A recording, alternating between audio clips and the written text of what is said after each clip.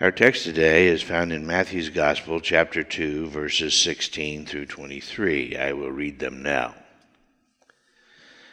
Then Herod, when he saw that he was mocked of the wise men, was exceeding wroth, and sent forth, and slew all the children that were in Bethlehem, and at all the coasts thereof, from 2 years old and under, according to the time which he had diligently inquired of the wise men.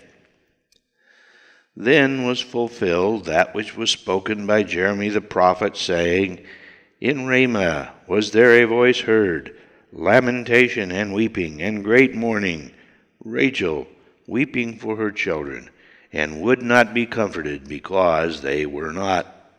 When Herod was dead, the angel of the Lord appeared in a dream to Joseph in Egypt, saying, Arise, and take the young child and his mother, and go into the land of Israel, for they are dead which sought the young child's life. And he arose and took the young child and his mother, and came into the land of Israel. And when he heard that Archelaus did reign in Judea in the room of his father Herod, he was afraid to go thither. Notwithstanding, being warned of God in a dream, he turned aside into the parts of Galilee, and came and dwelt in a city called Nazareth, that it might be fulfilled which was spoken by the prophets, He shall be called a Nazarene. Unlike the prophecy that follows, there is no confusion at all about which Old Testament prophecy is being fulfilled in the first part of this reading. It is Jeremiah 31, verse 15. Why this prophecy takes place now, why here, and what the prophecy means, is a bit more elusive. I think it's important, so I'm going to spend a bit of time on it. After Jacob's encounter with the angel of the Lord, his name was changed to Israel. From then on, alternatively, and for a number of reasons which we really should not take time to go into now, he is variously referred to as either Jacob or Israel in the rest of Genesis. He is told in the first verse of Genesis 35 to go to Bethel. But God had also told him to go to his father. It would seem reasonable, then, that Israel was only to dwell at Bethel for the time it took him to accomplish the business of making an altar to God and getting his life and thinking and that of his people straightened around. Then he moves on toward Beersheba. What follows is admittedly a bit obscure as to details. We'll try to pin it down without being too inflexible on controversial points, of which there are a few. As they traveled south, they were a short distance from a place called Ephrath. This place is later identified as Bethlehem. It would seem from the language that they had not yet quite reached Ephrath. Let me briefly state the story, and then we'll look at some of the meanings. Israel and his people were journeying south toward Beersheba. Just before they reached Ephrath, which means the place of fruitfulness and blessing, Rachel went into labor, and the place is called Bethlehem in verse 19. The labor was very difficult, and Rachel feared that she wasn't going to be able to give birth to this son, but the midwife assured her that she would give birth to a healthy baby. Now, this indeed proved to be the case, but as a result of the birth, Rachel died. Prior to her death, Rachel called this male son Benoni, which means the son of my sorrow. After her death, Israel named him Benjamin, which means the son of the right hand. Jacob set up a pillar of stones at her grave, there at the site which would later become Bethlehem. A few facts not specifically mentioned in this story should also be reviewed here. This was the first and the only son born to Israel after his conversion. Benjamin was the first and only son born to Israel after his ability to sire children had been altered by God in his wrestling with the angel.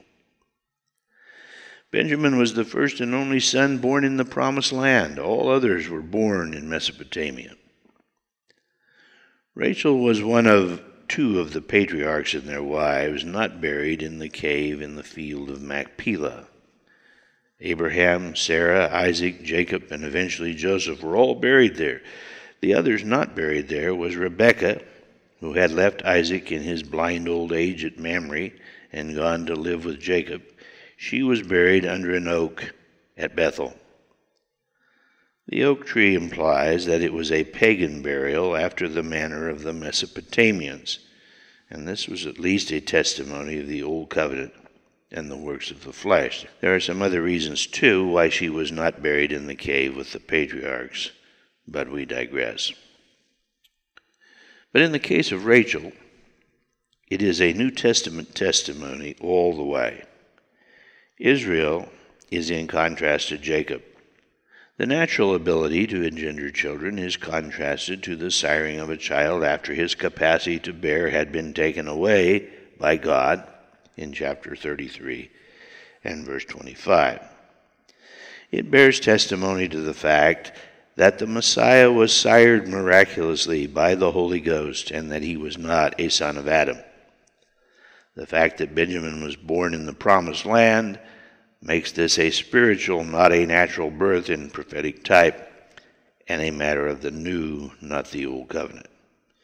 The fact that Rachel died in childbirth bears witness to the death of Christ and the travail of his soul, as Isaiah puts it in chapter 53, verse 11. That would be necessary in order to accomplish for us redemption, the new birth, and life in the new creation and kingdom of God. Rachel called her son Benoni. According to the flesh, Christ was a man of sorrow, acquainted with grief, in Isaiah 53:3. But Israel called him the son of the right hand. According to the Spirit, it was a most joyous thing that resulted in his exaltation and enthronement at the right hand of God, according to Acts 2:25-34, 5:31, 7:55, Romans 8:34, Colossians 3:1, Hebrews 1:3, 8:1, 10:12, 12:2, 1 Peter 3:22, Acts 2:28, and Hebrews 12:2. The birth took place in Bethlehem as a testimony that the Messiah would be born there, and she died there, which foretold that it would be the death of the old and the birth of the new. All of those things were prophetic testimonies of the passing of the national, natural, flesh and blood covenant and the coming in of the new, eternal, heavenly covenant. It was another of the ways that the Old Testament constantly held before us, in analogy, metaphor, and prophetic testimony, the primacy and superiority of the covenant of promise made with Abraham in Genesis 12, which predated the Old Covenant by 430 years, according to Galatians 3:17, and was confirmed in Christ long before Sinai and the start of the Old Covenant, according to verse 16 of that same passage. Genesis, and the whole Old Testament for that matter, is filled with these prophetic contrasts between the covenant of promise and the covenant of law, and the superiority and primacy of promise over law. In this instance, all of the testimony is in type and analogy. What I mean to say is that Benjamin was not actually the representative of the covenant of promise. That distinction belonged to Joseph, as Genesis 49 reveals. But the circumstances surrounding his birth were such to make this an ideal testimony of the coming covenant of promise. This is an often used literary device in the Old Testament. Solomon, for example, was not superior to David. Yet in the contrast, established at the building of the temple, where David was denounced as a man of war, and the assignment was given to Solomon, the man of peace, Solomon was set above David as a testimony of Christ, the Prince of Peace, of which the temple, even though it was not ordered by God to be built, was a testimony. Still, in the majority of cases, Solomon was a poor second to David in every way, and it was David from whose house Christ was raised up according to the flesh. So it is here with Benjamin. He was a poor second to Joseph as a son of Rachel and a representative of the spiritual seed. In Genesis 49, Joseph is given a blessing far above Judah or any of the sons of Israel, while Benjamin's blessing is common at best, and Israel's evaluation of him in Genesis 49 was not the highest in tone. But there were things about Benjamin, not true of Joseph, which made him an ideal analogy in this instance. Joseph was born to Jacob in Mesopotamia, before God altered his ability to bear children. Since after his conversion he would sire no more sons in a strange land, it was a good and vivid testimony of conversion and the superiority of having spiritual children over having natural ones. But the greater testimony was the superiority of the children of new creation and of spiritual birth over the children of the flesh and the nation. And that the time would come when there would be no more interest in or giving life to the children of the flesh and the nation by God. And then Rachel did not die giving birth to Joseph as she had to Benjamin. And so these testimonies are best put forth in this instance in the child Benjamin and the events surrounding his birth. This is not to suggest that there was no lasting significance to Benjamin's being a son of Rachel and Israel, born in the promised land, the second instead of the firstborn to Rachel and Israel, and his testimony of the nations or the Gentiles rather than the nation. In fact, there was a lasting testimony, and more than a testimony, in God's recognition of the fathers and in the sending of the gospel to the Jews, first as a tribute to them. One would want to remember that it was Paul, the Benjamite, who was selected to take the gospel to the nations or the Gentiles.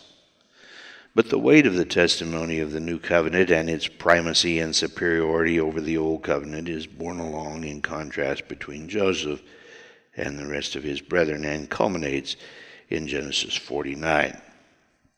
In Matthew 2, Herod slew all the male children 2 years and below in Bethlehem and in all the coasts. In verse 18, Ramah is mentioned along with Rachel, which is a direct reference to Bethlehem and perhaps to the camp of Israel at the time of her death in this childbirth. Rachel is therefore identified with Bethlehem in the area. It's not uncommon for the Old Testament writers to identify an area by the name of a person associated with it, such as Israel, David, Ephraim, and so on. In this passage, Bethlehem is identified as Rachel because of the redemptive history involved, not only for the eventual program to the world at large, but for Israel during the earthly ministry of Christ to that nation. The Messiah, whom they would reject and kill, would come to deliver them from the bondage of sin and disobedience to God, and he would come from the city of David. This was also the city of Rachel, who died and was buried there for having given birth to the allegorical coming delivered. Some men see modern Ramallah as ancient Ramah. Well, that's possible, but not very likely in my view, for Ramallah is a good ways north of Jerusalem and not on the coast of the Dead Sea. There is no indication in Matthew 2 that even Jerusalem is involved, which is significantly closer to Bethlehem than Ramallah and interposed between the two. I do not personally know how to precisely locate ancient Ramah, but the language seems to indicate the area on the seacoast from Bethlehem south. That would be the seacoast of the Dead Sea. This would perhaps include Hebron. Whatever else, I am not quite sure. But the geography, which is certainly important as history, is not the most significant thing here. It is the fulfillment of the prophecy which is significant. So what was this all about? Why did God decree this event to happen here at this time? The story is taken from Jeremiah 31, that great chapter on the New Covenant, and is in some ways out of place here. Everything is so positive there, and it's inserted in a single verse, after which the positive note returns for the rest, or at least most of the rest, of the chapter. I'm not going to try to get too profound and too exhaustive here. I have done that in my second commentary on the book of Genesis called The Old Man and the River, but it would take too much time to develop, and it would take us too far from the storyline of the Gospels. I offer here a brief discussion as an entry into that study if you want to pursue it. The establishment of the new covenant of promise with Christ as King is going to mean great judgment and agony to the nation of Israel. Remember that in Galatians 3 and 4, these two covenants are opposites, they're antagonists, and they cannot coexist. Hebrews 10 tells us one had to be taken away before the other could be established. In Jeremiah chapter 31, verses 31 and 32, God says that the new covenant will not be like the covenant made with the nation at Sinai. Hundreds of prophecies have been made in the Old Testament about the vengeance that would be poured out by God on the nation when that change came. The fact that Christian Zionism cannot or will not understand those prophecies changes nothing with God, or the doctrine of the historic church for that matter. It was the disobedience and unbelief of Israel all through the Old Testament era which climaxed in the murder of the Lord of glory and the voiding of the Old Covenant that made the New Covenant necessary from the perspective of time and history. God had slain the firstborn of Egypt in order to deliver Israel from the bondage of Egypt, but Israel had turned against him, ignored his laws, profaned his sanctuary, and worshipped and served other gods. The death of Israel's firstborn in Bethlehem, where the Christ was born, was an act of vengeance from God. Man is sometimes the messenger of vengeance, but he is never the one who has the right to originate it. Vengeance belongs to the Lord. Herod is not to be excused in any way for this brutal and inhumane action. Even so, Jeremiah 31:15 makes it clear that this was from the hand of God. That which is brutal and inhumane when one man commits it against another is not so when God, the righteous judge, exacts it as a punishment and a judgment that Israel had 900 years to avoid by repentance. Still today, Judaism is unrepentant for the crucifixion of Christ, which they deny in the face of history and clear biblical declaration. Christian Zionism, like the fools they are trying to acquit Judaism for the most abominable of all acts, the one that resulted in the desolation of their house, the kingdom being taken from them, the old covenant being voided, and the nation being cut off forever as the people of God. It was fitting that this time of vengeance should have begun as a fulfillment of Jeremiah's prophecy at the very outset of the incarnation of God in the person of Christ. It was at the place of his birth and at the place of one of the most profound and prospective prophetic events in Israel's long history. The priests, the prophets, the lawyers, the scribes, and the people should have been gathered there in great adoration, admiration, and joy. They knew about this prophesied event. The Jewish leaders told Herod where Christ would be born. Anna and Simeon knew, and they were there. Where were the rest of them? But they were not there because the Jewish leadership and the people in general were indifferent to this event. Verse 3 makes that clear. The Roman bondage was not as restrictive as Egypt or Babylon, and Herod had begun leaning their way in order to try to gain favor with the people. There was no outcry for the Messiah to come, and when it was noised about that he had come, they were troubled. In fact, they were more than indifferent. They were hostile. If Herod had only known, he would not have had to put himself to the trouble to try to kill the Christ. The Jews would have taken care of that for him. They would come to hate Jesus worse than Herod and for more condemning reasons. So we have the fulfillment of Jeremiah's prophecy, but this passage contains another, and it is unique in that it does not repeat an Old Testament scripture in literary form. This has caused some commentators to speculate that the scripture being fulfilled is not in the Bible, and it was lost or excluded somewhere along the line. Now, this is not the case, as I hope to point out. Like the previous one, it is a bit elusive, but it is, in fact, at least in my view, the fulfillment of Isaiah 9, verses 1 and 2. Nevertheless, the dimness shall not be such as was in her vexation, when at the first he lightly afflicted the land of Zebulun and the land of Naphtali, and afterwards did more grievously afflict her by way of the sea beyond Jordan in Galilee of the nations. The people that have walked in darkness have seen a great light. They that dwell in the land of the shadow of death, upon them hath the light shined. In the 49th chapter of Genesis, Zebulun and Naphtali were assigned their inheritance and their future in Galilee of the nations. Naphtali was given the area from Nazareth east, and Zebulun was assigned the area from Nazareth west to the seacoast. In these verses, the prophecy calls for the light to rise from Zebulun and Naphtali. The great light, as we have seen in the Gospel of John earlier, is a prophetic reference to Christ and his coming. Since Zebulun and Naphtali occupy different areas, the prophecy is pretty obviously referring to a place that is common to both of them, and that place is Nazareth. For the knowledgeable Israelite, it didn't take long to figure out that this was what Isaiah 9, 1 and 2 was saying, that Christ would come from Nazareth, and that he would therefore be known in Judah, or Judea, as a Nazarene.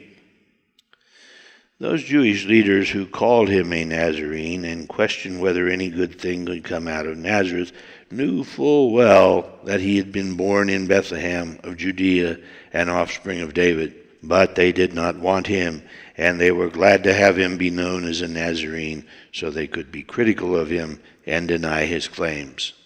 This prophecy is important for two reasons other than just the fulfillment.